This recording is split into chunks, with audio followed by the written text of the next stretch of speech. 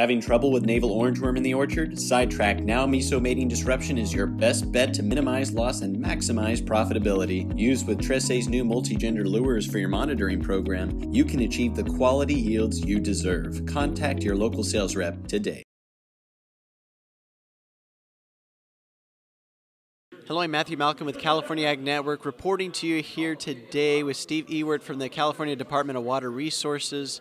They have a lot of features there, and what he's working with is the CIMIS program, which some people may be familiar with as the measuring the evapotranspiration rate.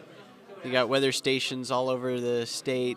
Can you tell us a little bit about the program? Because I think a lot of people are familiar with it, but there's some newer features that are maybe less known that people should know about. Sure. Well, we are the California Irrigation Management Information System. We have about 145 automated data collecting weather stations throughout the state to provide reference evapotranspiration to help people manage their irrigations efficiently.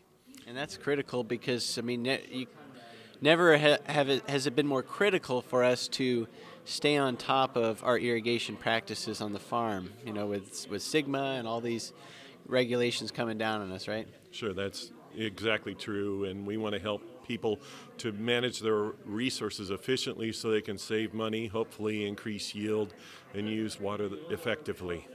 So what we're after in the long run. Right, so what are these other features that are maybe lesser known that growers should know about? There are two features that are lesser known but have been in place for quite a while. One of them is Spatial Tzimmes, and the other is email data into your inbox.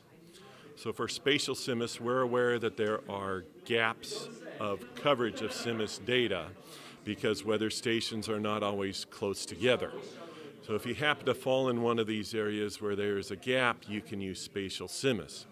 And the way that works is that we use remote sensed solar radiation instead of that which is measured at the CIMIS stations. And then we're using that remote sensed solar radiation to use also the air temperature, relative humidity, and wind speed from a close-by CIMIS station to come up with a calculated estimate of reference evapotranspiration at your specific site.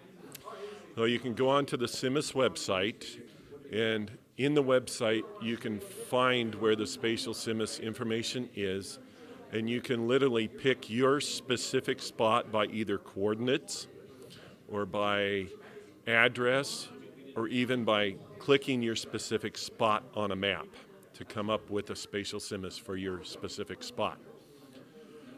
The other feature we have that's been there for quite a while is an email scheduler.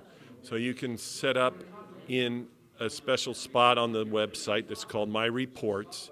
You can enter in your specific stations that you might want, or even your specific Spatial Tzimmes spot that you've picked also.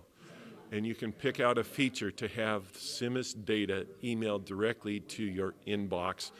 So traditionally, the way you've always accessed data is to pull it off of the web. This saves a step. This is brought in directly to your inbox. You can select it to come in on a daily basis, a weekly basis, or even a monthly basis. Probably most useful on a weekly basis. Well, that's great. Those are great resources that growers can and should take advantage of. Like we said, with how critical our water use efficiency has become these days. Also to make sure that we maximize the value of our crops, and providing adequate irrigation for those. So thank you for taking the time. Be sure to visit their website. I'm Matthew Malcolm, CaliforniaAgNet.com.